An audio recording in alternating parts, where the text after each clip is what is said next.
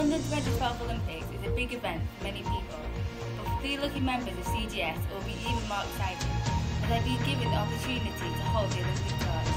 I am Moran and this is Rosie, and we will be talking about getting into the excitement that they must be feeling. Hello, these are the 3 lucky people, Joe, Alice and Tom. So how do you feel about holding the Olympic torch? I'm very excited and it's a privilege to be carrying it. So how did you get nominated? One of my friends called Lou Williams from school nominated me.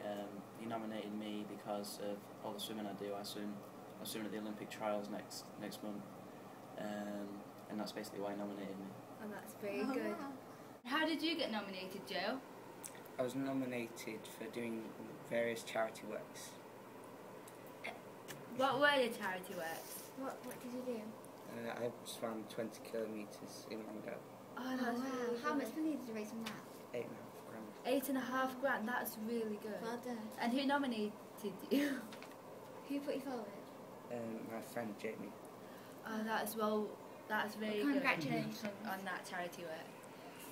And what event will you be following most? The athletics. I think I'm a big fan of Jess Ennis and the heptathlon, so I'll be hoping, fingers crossed, that she wins gold at the London 2012. That brings our interview to a close. Good luck to all of you when holding the torch. Back to you in the studio.